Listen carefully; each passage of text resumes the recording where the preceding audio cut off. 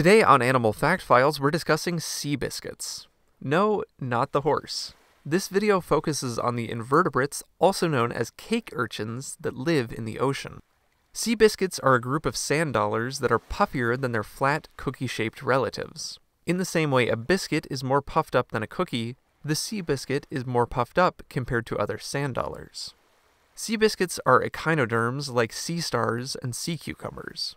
They're sea urchins, and they're part of the sand dollar order, but they stand apart from their relatives with their chunky, biscuity appearance. There are over 400 named sea biscuit species, though not all of these are living today. Sea biscuits can be found in tropical and subtropical marine waters throughout the world. They are most frequently seen on sandy bottom areas with little vegetation, though some species, specifically the puffier ones, may prefer areas with more foliage. They are most common in shallow waters, but can be found deeper than 1,000 feet below the waves.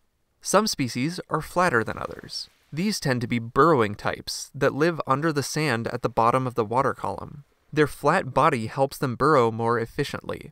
The puffier sea biscuits may not burrow, instead walking along the surface of the sea's substrate using the spines that surround their body. Like other sea urchins, they can cover themselves in debris, like shells and seagrass. They appear in opposite sexes, meaning individuals display either male or female characteristics, and they form large groups which facilitate reproductive success.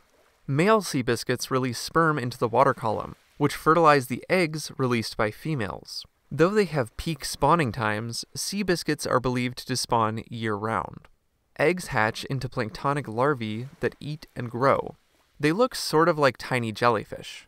It takes about a month for these to settle to the sea floor and continue their journey to adulthood. Sea biscuits grind up sand particles using the 5 crushing teeth located inside their mouth. Their jaw is referred to as the Aristotle's lantern. Food particles are moved to the mouth located on the animal's underside via tube feet and digested. During this process, sand is expelled from their body. So, next time you're at the beach, just remember it may have passed through a sea biscuit, or a parrotfish, or both. Predators to sea biscuits include crabs and bristle worms. Their strong skeleton, called a test, helps keep them protected. The puffier species especially have thickened tests that can be difficult to break open. On average, sea biscuits reach about 3 inches in length, so they approximately fit in the palm of a human's hand. They're slightly longer than other sand dollars, giving them a more oval shape compared to their flat, cookie cousins. For more facts on sea biscuits, check out the links below. Give a thumbs up if you learned something new today. Thank you to our patrons, SpikeSpiegel93, Dad, and everyone else for their support of this channel. And thank you for watching Animal Fact Files.